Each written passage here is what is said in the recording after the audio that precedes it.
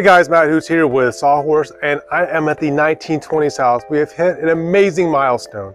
We finally have all the concrete foundation in place, including the slab and also the grade beams below the slab. So let's talk about the journey that we took to get here. Now, this was not very easy. This is probably the most difficult foundation slab I've ever done. First of all, we decided to do all this with the house in place. We couldn't move the house, we couldn't tear it down, because if we did that, we'd have to change the plans because we had setback issues. Plus, this is renovation. If you tear it down, it's not a renovation. So the other challenge that we had is we decided to make this a passive house. So with that, we've got different control layers. We have to have thermal control layers, radon, all kinds of crazy things. So I want to start from the ground up and talk through how we created this. So first, tap like and smash the subscribe button.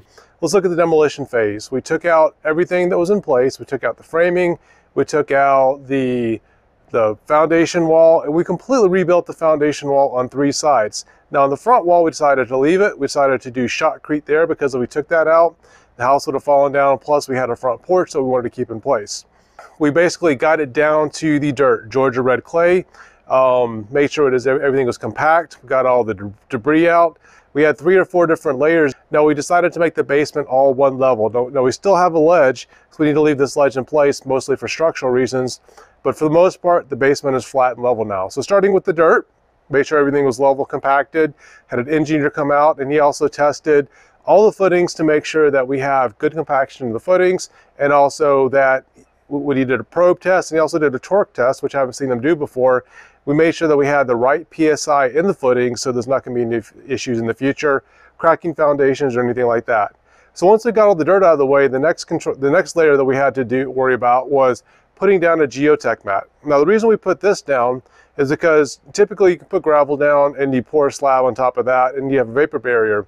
Because we have so many different control layers, so we didn't want them to mix with each other, we put the geotech mat down first, then we put the gravel. Now the gravel was in place mostly for the radon system. The radon system needed something to breathe, and the gravel with the geotech mat, preventing the dirt from entering into the gravel layer. You've got basically gravel, which is structural, and it also breathes. You have air in between the gravel. So what this allows the vents and the radon to do is we've got a passive system. These vents are going to be able to take any gases, moisture and whatnot from the gravel layer into the vents and out through the roof. Now this is the passive system. I've got a picture of the pipe in there, and the difference between an active and a passive system is this is designed to not have to have a fan. Now if we do test and we do have radon in the future, we can add a fan if necessary. However, this fan is designed just to use nature, Bernoulli's principle, which is basically if wind blows across the house, it creates a negative pressure underneath the slab because this pipe is going to go all the way through the roof. So we talked about the dirt layer, geotech mat, then we have the gravel. Now on top of the gravel, we're going to put the insulation. So a lot of people get confused about this. They usually think the vapor layer, then they have the thermal control layer. Well, we put the ROCKWOOL insulation, and this is Comfort Board 80. We use the Comfort Board 110 below the slab because it has a higher compression rate. And we put 4 inches of insulation all throughout the slab, except where we had the grade beams. And I'm going to talk about that in a separate video, how we can design, in the future, a better slab where you don't have to worry about grade beams in there. But for now, let's talk about the ROCKWOOL insulation. The reason you want this below the slab is because if you're creating a passive house, you want insulation on all 6 sides. Now typically you insulate the walls, usually inside the walls.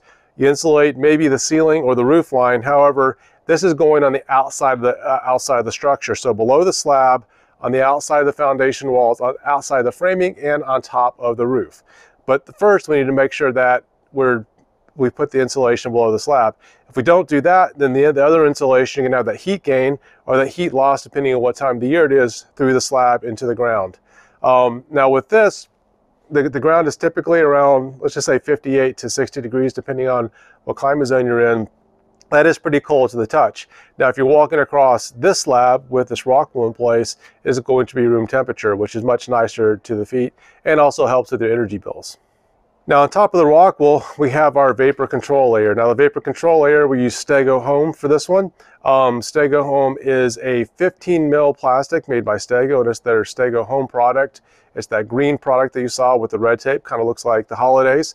Now with this, we made sure it was fastened to the foundations, fastened to the footings. We also wrapped it up the wall behind me, so before we put the shotcrete in place, we put the Stego Home all the way up to the very top. That way if any moisture comes from the outside, it's going to hit that, it's going to hit our gravel layer below. It's continuous. We've got a continuous sheet from the front to the back with the seams. Now we use many different things to mend the seams. We use a double stick tape, the double tack tape that they have, the Stego tack tape, and we also use the red tape to tape over the seams.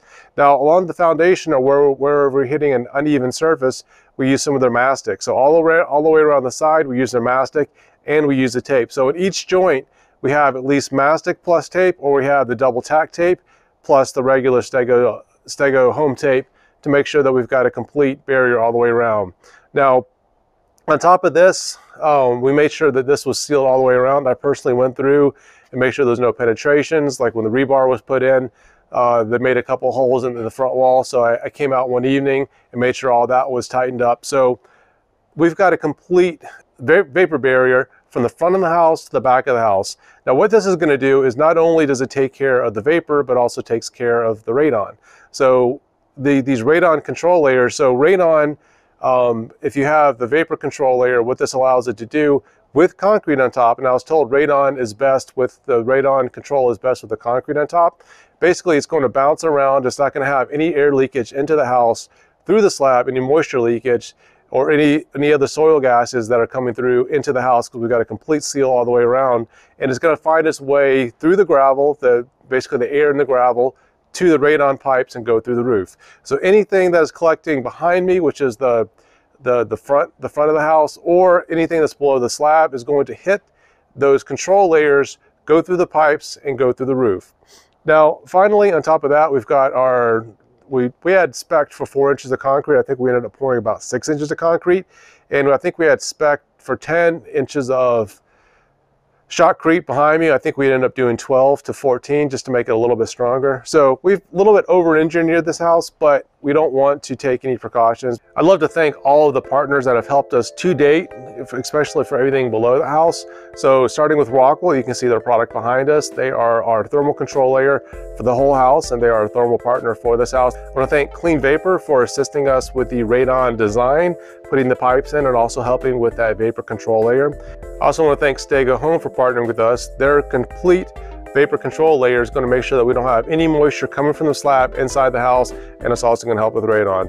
Tap like and smash the subscribe button.